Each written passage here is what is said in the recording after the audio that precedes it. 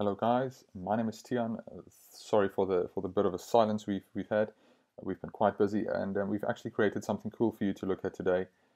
What we've built here is a registration page with a dynamic checkbox section. So what this section does is, as the website owners add courses to their course database, it dynamically creates checkboxes, and they don't have to come into the editor every time and create one manually and connect it to the database and so forth. This section creates the checkboxes dynamically, and as you see, they have quite a lot already. At this moment, there's about 100 courses created, and it will grow to a few hundred. And what this does is it acts like a normal checkbox. So you can click on it when you register, and you can say, look, I can teach these skills or these courses. And what this page does is it will create the tutor's profile, and then it will create his courses specifically, and then it will relate those courses to him. So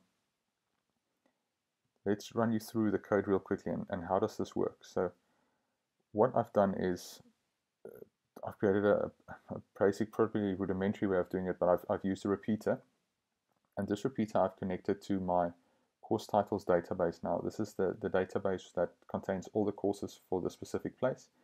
And then what I've done simply is I've connected the course name to the title of the course. I've used the text ID. You'll see here, and I've placed it to hidden on load. So the client doesn't see it, but we'll actually use it for the references in the code, and I'll show you now how that works.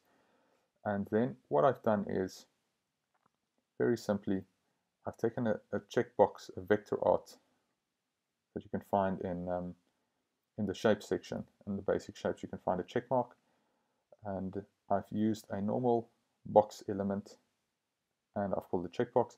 And for the checkbox and for the course name, I've added on-click handlers, as you'll see there. So what do we do? The first thing we do is when you click on the course name or the box, it will show the item. At this point, all the check marks are hidden on load. And then when you click the checkbox, let's just find that really quick. When you click the checkbox or the text, what it does, it says if the check mark is hidden, show the check mark, or if it's not hidden, hide it. Basic way of doing this, literally an if-else statement, just doing a hide and show effect like this. So you click and it shows. So you'll notice all the other ones are hidden on load. And then what we've done is, well, this page actually does a few things. When you sign up for an account, it does a nickname verification to see if your nickname has been taken already. If it hasn't, you can create it with this nickname, else you should choose another one. And then it actually creates the profile first for this tutor in the database. And after it's created this profile for the tutor, it then goes and it creates the courses related to this tutor. We'll do a quick demo now just to show you how it works. So code-wise, it does the verification for the nickname, then it creates this member with normal code, not through the user interface. You'll see none of these elements have been connected to a user interface. So we actually do it with the submit button. When it gets clicked, it runs the code to create a member, and we create it with the toInsert. There's probably another ways of doing this, but for this purpose it worked quite well. And then when it has finished creating the tutor profile, we do a .then, and one of the functions that run there is the create tutor courses function, which we've written down here. So the actual code related to the checkmark function is the little bit of code on top with if-else statement, and then this bit of code is where all the magic happens. So what does it do? It says repeater 1 for each item. If the checkmark is not hidden, construct a course with the course name.text. And just for clarification purposes, you'll see that it's this piece of text here. I've called it text course name, which is the same as this text course name.text. And then I simply say toInsert inside this loop, toInsert title, which is the course title, and that is what we constructed up here, the text course name.text. The course is the text ID.text. That is that little hidden text underneath here that we've connected to the ID field in the database. And the reason we use that will become apparent in the demo I'll do now, is because we use it as a reference field, and those accounts or those profiles, courses, will show up in this tutor's profile. And then we've simply said tutor, and we use the unique nickname that he creates up here that we verified already. So we make sure there is no duplicates of this nickname, and that way we can safely relate it to his account. So that is input 3, and you say tutor is input3.value. And then we insert it into a separate database called the tutors courses. And this loop can run until it has no more hidden checkmarks, and when it's finished, it sends the guide to a thank you page.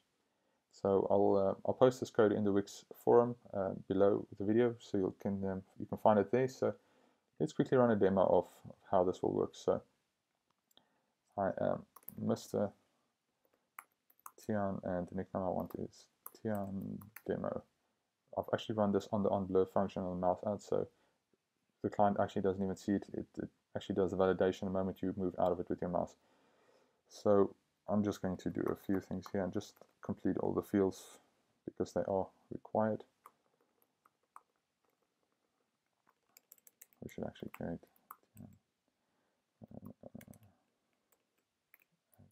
demo.com, and we've selected a few courses here, and these courses will now show up in my profile.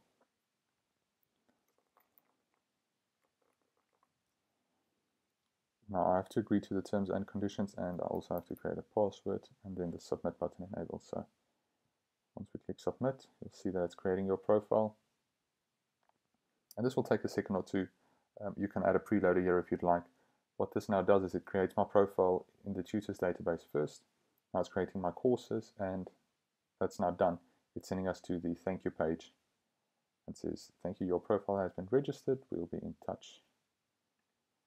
Now if you click on my profile, I haven't added an image or anything fancy, but here you'll see the courses that I've chosen are now related to me.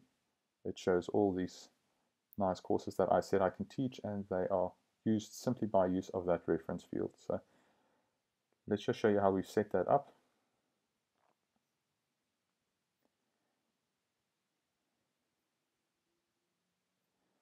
I've used